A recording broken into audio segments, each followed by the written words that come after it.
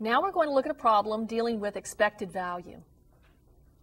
An architect is considering bidding for the design of a new theater.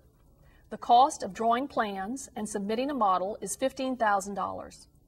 The probability of being awarded the bid is 2/10, and anticipated profits are $80,000, resulting in a possible gain of this amount minus the $15,000 cost for plans and models.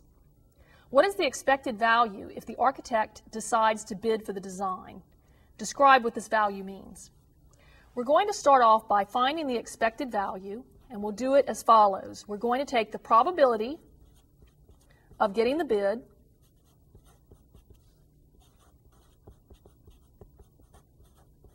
we'll multiply that probability times the value associated with getting the bid. We're going to add that to the probability of not getting the bid.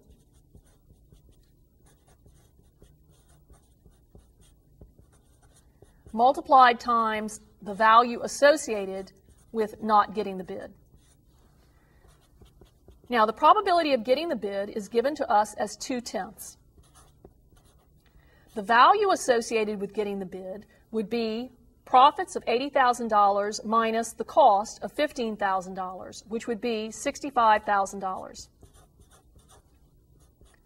The probability of not getting the bid is going to be 1 minus the probability of getting the bid. That is, we had 2/10 for getting the bid, so we'll have 8/10 probability of not getting the bid, times the value associated with not getting the bid.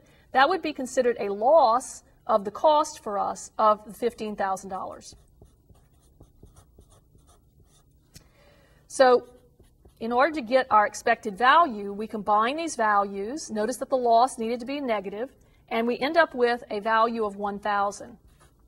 Now, to describe what this means, we're simply going to think about the fact that our expected value is a positive value, and so if it had been 0, that would be considered fair, or a fair game, or in other words, you have just as much chance of winning as losing in some respects, and it would be might be worth the cost.